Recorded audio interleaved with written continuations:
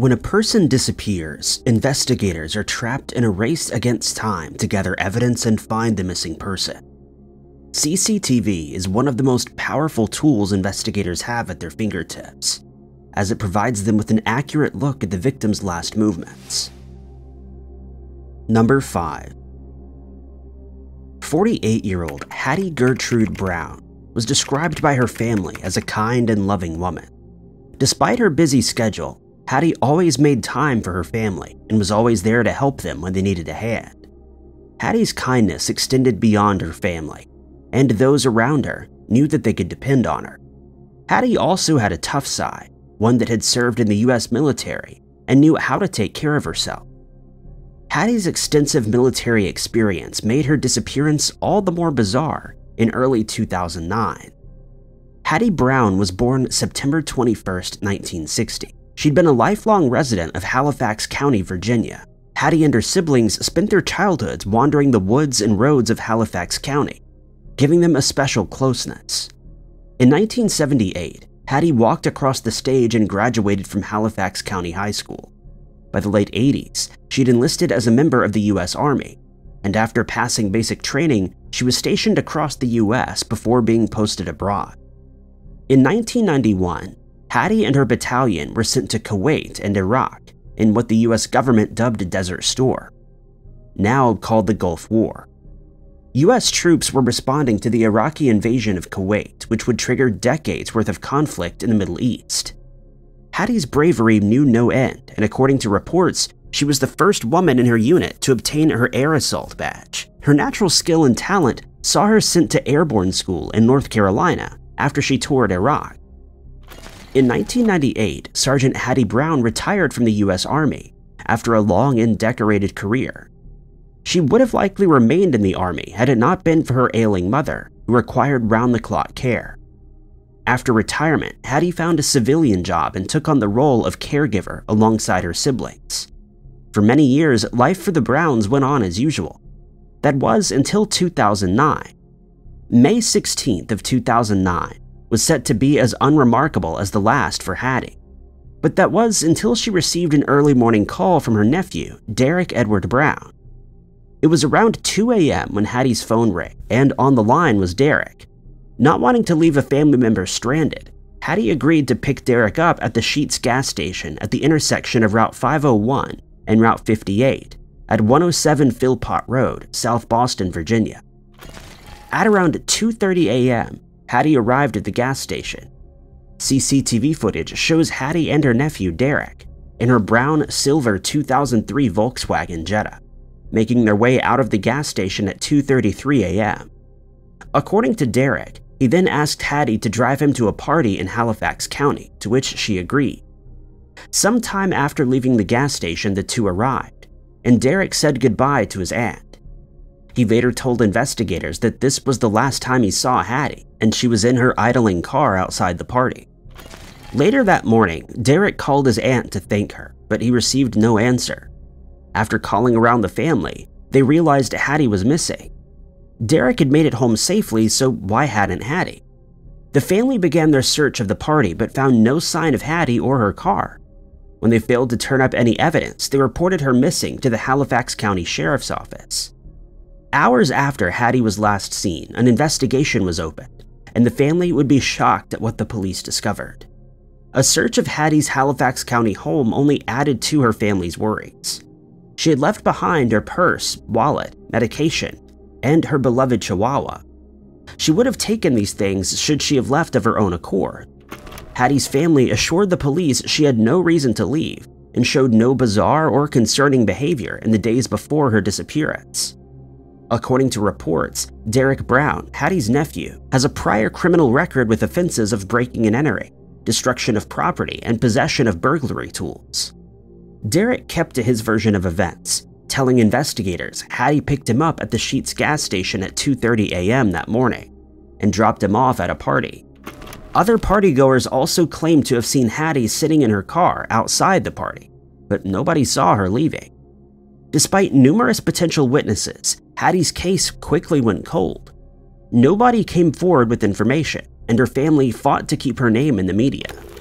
Then, 2 months later, in July of 2009, Hattie's case would take yet another bizarre turn. In July of that year, Hattie's brown and silver Jetta was found on a farm in southeastern Halifax County, 15 miles from the Sheetz gas station. The car had been burned and destroyed and left at the farm. According to officials, the farmland was rural, and only a spot a local would have known about. It was secluded, and whoever disposed of Hattie's car knew it would take a long time to be discovered. Upon discovering Hattie's car, the Halifax County Sheriff's Office listed Derek Brown, Hattie's nephew, as their prime suspect. Derek has continued to maintain his innocence and has never formally been charged with Hattie's disappearance. In the wake of her disappearance, Hattie's family never stopped looking for her. She's the youngest of 12 siblings, 5 of whom are still living. The Brown family has been faced with tremendous tragedy, and in 2013 they were struck again. On November 28, 2013, Hattie's older brother, 61-year-old James Brown Jr., disappeared from Neals Corner Road in Clover, Virginia. Investigators do not believe the disappearances are connected, just a terrible coincidence for one family. In 2016, Hattie was legally declared deceased in absence, without the presence of remains. In the 14 years since Hattie's disappearance, her family have upped their reward from $2,500 to $10,000, hoping this will entice someone to come forward with information.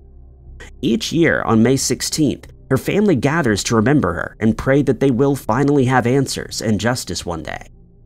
Anyone with information is asked to contact Senior Special Agent Kevin George of the Virginia State Police at 434-414-4450, quoting case number 0983025007. Number 4. 25-year-old Shelton Sanders had big dreams and an even bigger heart. Born and raised in Rembert, South Carolina, Shelton had dreams of owning his own business and rearing cattle.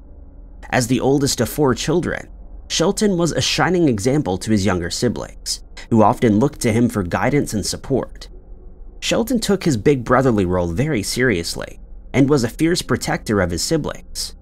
In 2001, Shelton celebrated his 25th anniversary and looked forward to what the future held. Just weeks before school was out, Shelton would disappear. Shelton's parents, William and Peggy, took great pride in their son's achievements. In 1994, Shelton graduated from Hillcrest High School in Simpsonville, South Carolina, and took a few years to decide what he wanted to do. Eventually, Shelton enrolled at the University of South Carolina in Columbia, 42 miles from his home in Rembert. He majored in administrative information management with the view of operating his own business one day. Alongside his strenuous studies, Shelton also worked part-time as a programmer at the University of South Carolina Medical School's neuropsychiatry department. From an early age, Shelton had shown inklings of being a computer whiz, and as technology progressed, so did his knowledge. Whenever a family member had a computer issue, they went straight to Shelton, who immediately knew the answer. Every day, Shelton made the 42-mile drive to the University of South Carolina. Many students lived on campus, but Shelton wanted to remain close to his family. Shelton's professors would describe him as an intelligent and capable young man. With a GPA of 3.5, graduation seemed likely. But unfortunately, before Shelton could get his degree and prosper his own business, he would disappear. June 19, 2001 started like any other day for Shelton.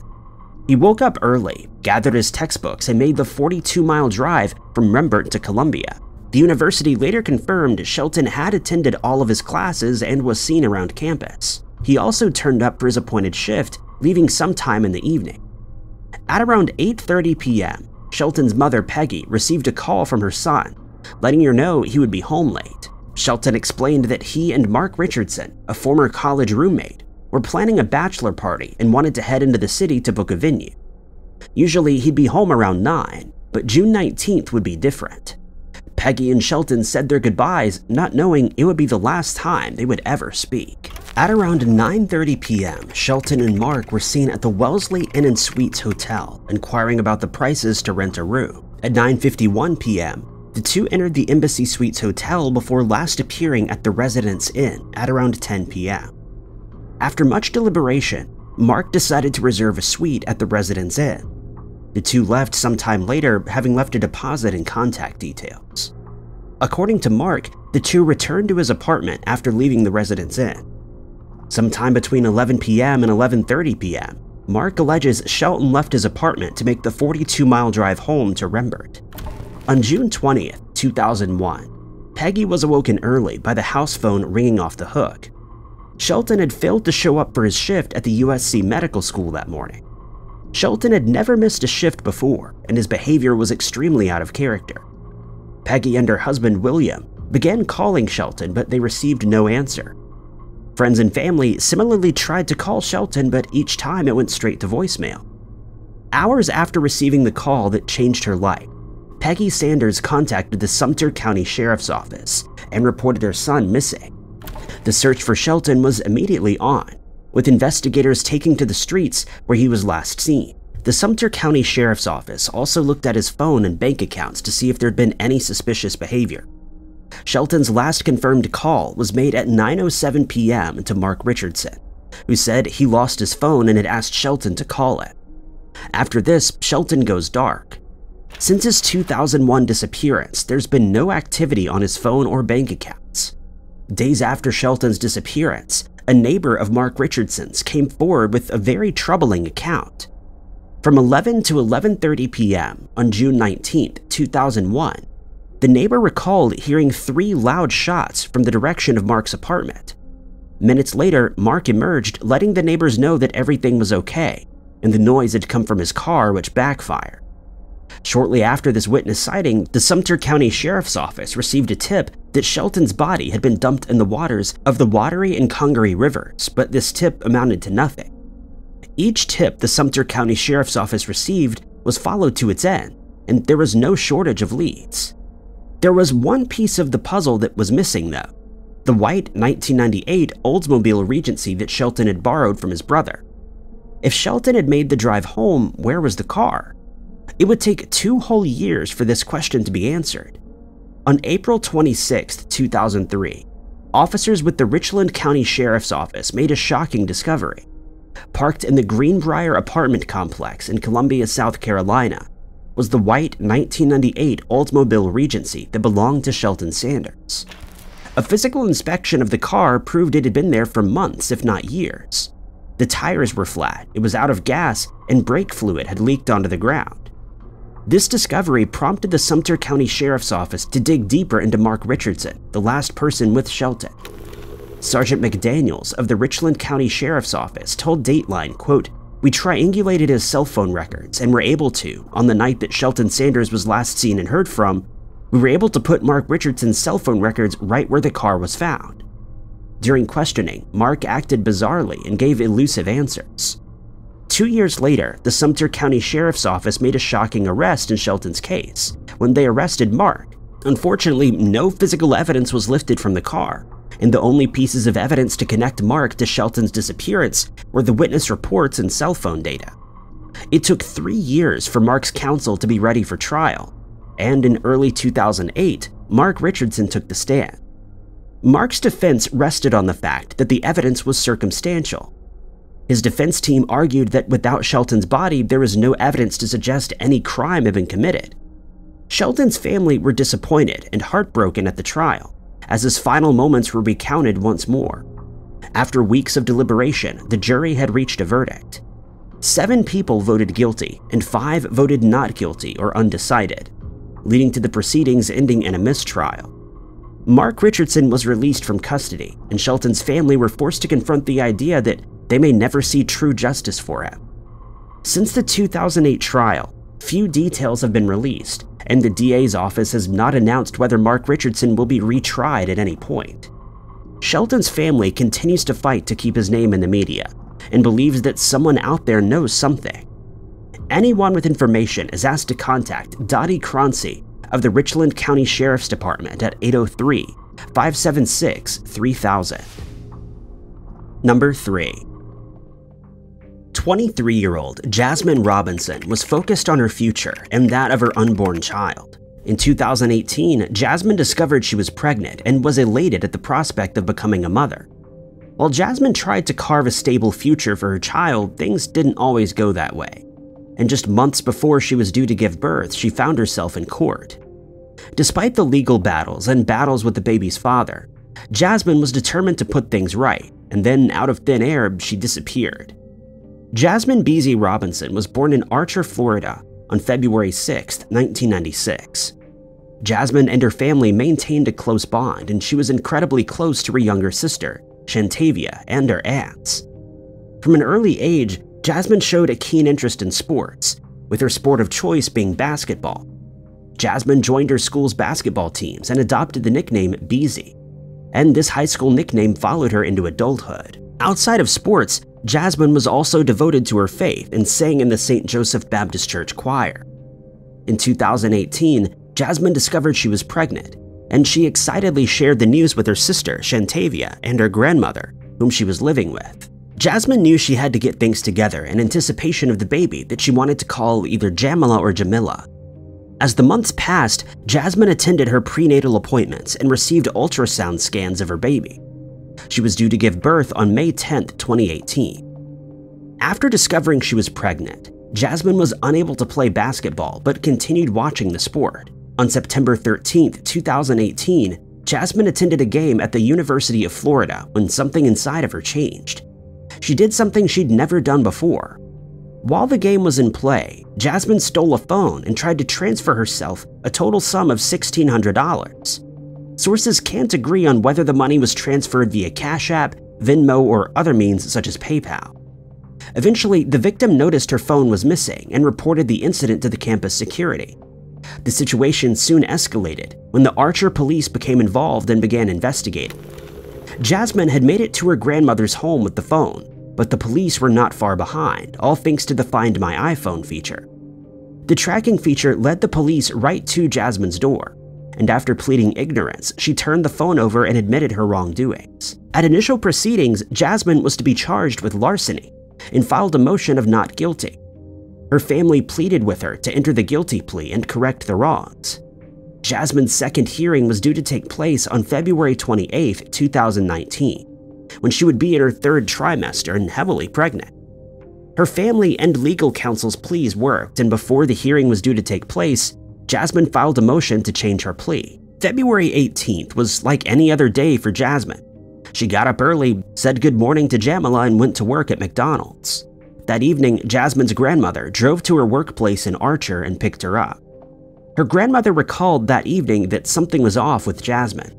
She was irritated and was upset, but wouldn't tell her grandmother what was wrong. Her grandmother chalked it up to a stressful workday, and the two drove home. Once at home, Jasmine FaceTimed with her sister Shantavia and spoke to her aunt on the phone. At around 8 p.m., Jasmine turned herself into bed as she had a long and busy day coming up. Her sister also echoed her grandmother's sentiments of Jasmine being not all that okay, and something was definitely bothering her. The following day, Jasmine's aunt arrived at her home bright and early, but when she knocked on the door, she got no reply. Minutes later, Jasmine's grandmother came to the door confused. The appointment had been scheduled for weeks, and she'd not seen Jasmine since the night before. Jasmine had around 3 months left on her pregnancy, and there was no reason for her to leave. Her family searched high and low for her, but her phone rang out. Hours after Jasmine failed to show up for her doctor's appointment, her sister called the Alachua County Sheriff's Office and reported her missing. Archer, Florida has a population of just over 1,000, and the news of Jasmine's disappearance spread like wildfire. The small town mentality took over, and rumors began to run wild. Some speculated Jasmine had run away because of her upcoming court case, while others wondered if the father of her child had anything to do with her disappearance. Regarding her court case, Jasmine filed a motion to change her plea and wanted to pay the victim back all of her money. With a child on the way in under 4 months, Jasmine wanted to right her wrongs and get her life back on track for the arrival of her daughter. While she was scared about the birth, her family made it known that they would be there for her every step of the way, and she'd receive the level of support that she needed. According to Detective Chris Witzel of the Alachua County Sheriff's Office, Jasmine did get into an argument with someone the night she disappeared. When she discovered she was pregnant, she found herself in a difficult situation. The father of the child, who's never been named, although there have been several possible suspects put forward, was married and wanted nothing to do with Jasmine. NBC reported that the father of the child had allegedly been harassing Jasmine in the lead up to her disappearance. Some in Archer believed that it was the father of the child with whom Jasmine got into an argument with the night she disappeared. Some have postulated the man's wife found out about Jasmine's pregnancy, causing a fight. Disturbingly, homicide is the leading cause of mortality in pregnant women, and perhaps Jasmine fell victim to the epidemic that's been sweeping the US for many decades.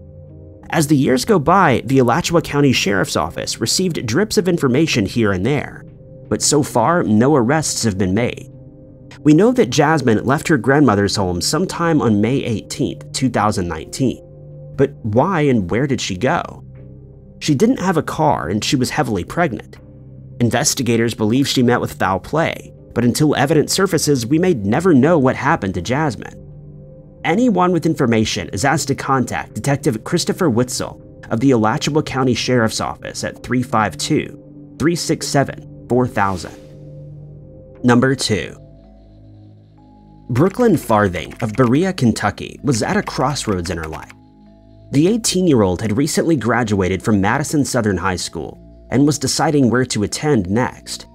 Part of her wanted a break from schooling and academia, while another wanted to follow her passion for makeup. This latter passion would have seen Brooklyn enrolled in cosmetology school, an idea she was enthusiastic about. Before Brooklyn could make any life-changing decisions, she disappeared under some of the most bizarre circumstances Kentucky has ever seen. June 21, 2013 was an exciting day for Brooklyn and her sister Paige. The two took their driving tests that morning, and Brooklyn was elated to find out she had passed. Unfortunately, her sister Paige had not, and Brooklyn consoled her sister. The sadness was short-lived, and the sisters were back to laughter and smiles by that afternoon. Early that evening, the Farthing family attended a birthday party where the entire family gathered together. After the family party, Brooklyn, Paige, and their cousin drove to another party on Red Lick Road in Berea. Sometime between 7 p.m. and 8 p.m., Paige and her cousin left the party, leaving Brooklyn with her friends. Brooklyn had planned to stay the night at a friend's home and had taken her overnight bag. Hours later, when the girls agreed to leave, an argument broke out. The friend with whom Brooklyn was supposed to be staying had changed the plans and now wanted to spend the night at a boy's house. According to partygoers, this made Brooklyn extremely uncomfortable, and the friend left without her, leaving Brooklyn stranded. Minutes later, Brooklyn was seen leaving the party with Josh Hensley and another young man who had not been publicly identified. Sometime after midnight, the trio left the party, and according to Josh, they stopped to look at some horses. After seeing the horses, he drove himself and Brooke back to his home in the 100 block of Dillon Court Road. In June of 2013, the home on Dillon Court Road was under foreclosure, and the home had no water or electricity. Brooklyn became increasingly uncomfortable at Josh's house as the night progressed. At 4 a.m., she called her sister Paige and asked if their cousin could come and get her. Brooklyn was informed her cousin had been drinking, and she continued through her list of contacts, one of which was her ex-boyfriend or ex-fiancé. Unfortunately, he was at work and was not able to get Brooklyn until around 7 a.m. At 5:30 a.m., Brooklyn sent what would be her final message. In her previous messages, she had asked her ex-boyfriend to hurry because she was scared, but all of a sudden her tone changed. In the final message, Brooklyn said, "Never mind, I'm okay. I'm going to a party in Rockcastle County." When her ex-boyfriend asked who she was going with, he received no reply.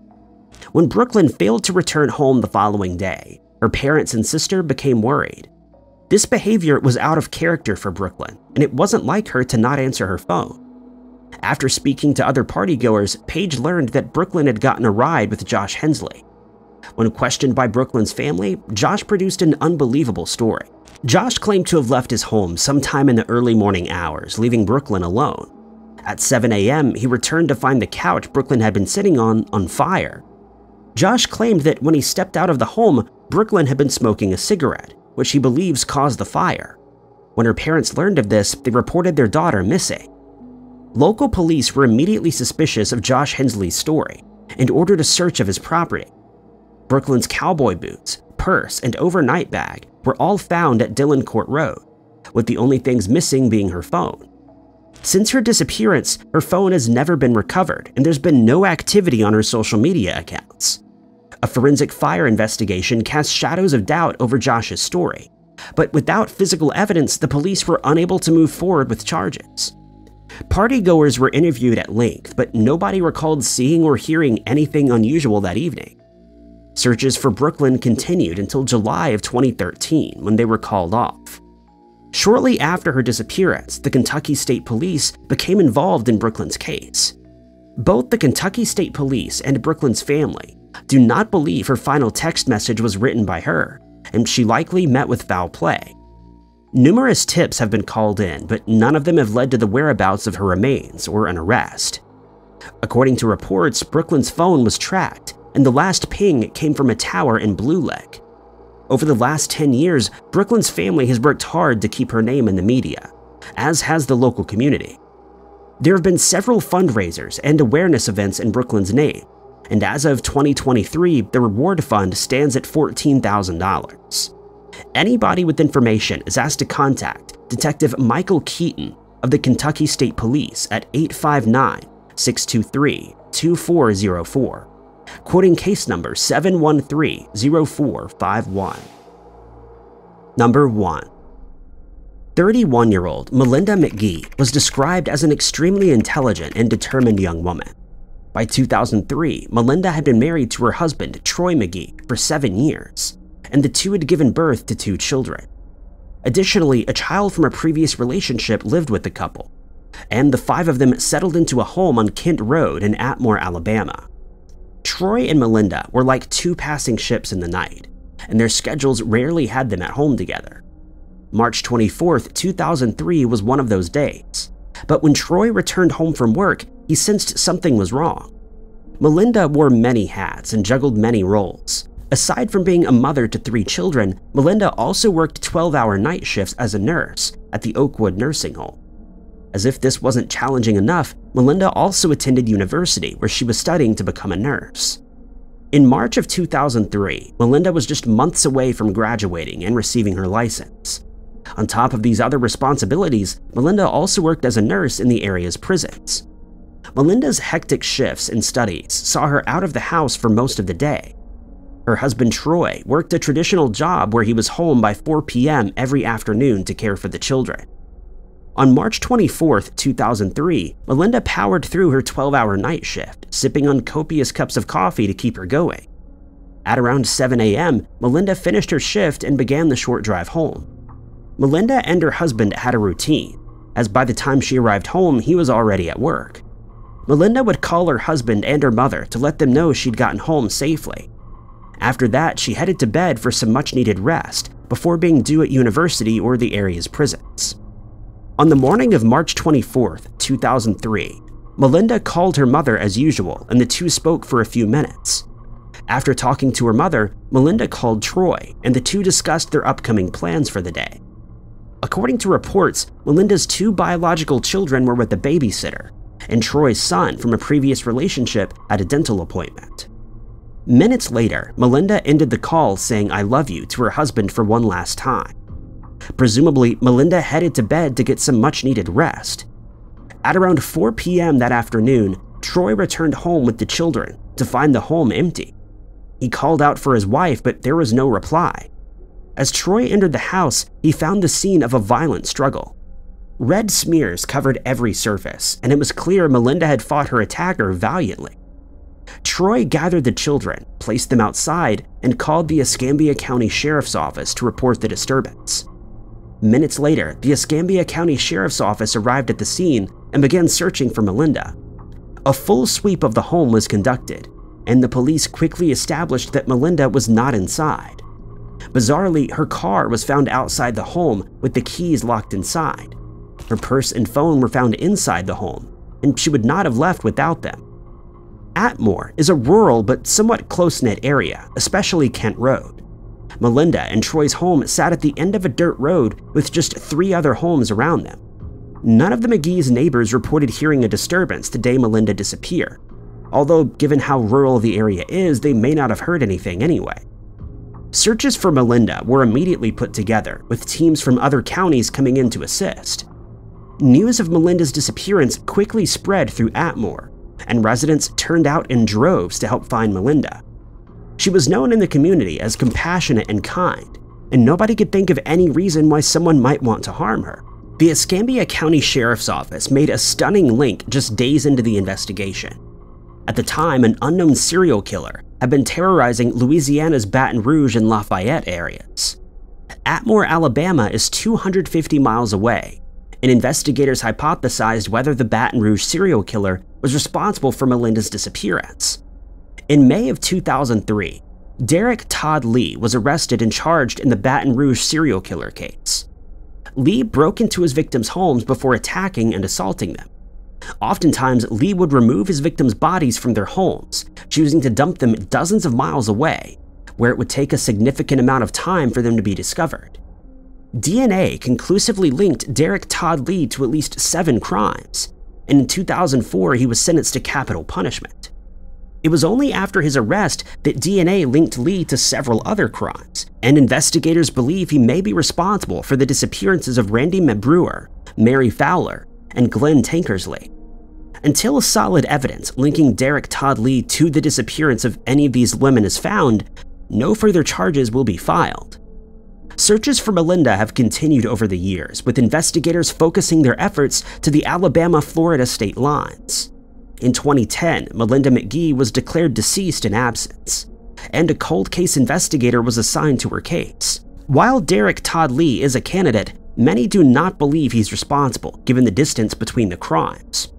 Troy McGee, Melinda's husband, was quickly ruled out as a suspect and has continued to fight to keep his wife's case alive. In 2012, the Escambia County Sheriff's Department utilized cadaver dogs in a search of a septic tank on Ewing Farm Road, a stone's throw from Melinda's Kent Road home. Unfortunately, this search proved fruitless, and investigators continued to monitor her case. Over the years, sets of skeletal remains have been discovered, which has breathed new life into the case, but each time the family is informed that the remains do not belong to Melinda. Anyone with information is asked to contact Lindsay Miles of the Escambia County Sheriff's Office at 251-867-0304. Thank you guys so much for watching. If you liked this video, be sure to hit that like button. Also, don't forget to subscribe and click that notification bell to keep up to date with all of our future uploads. But my name is Ty Knotts, and I'll catch you guys in the next video.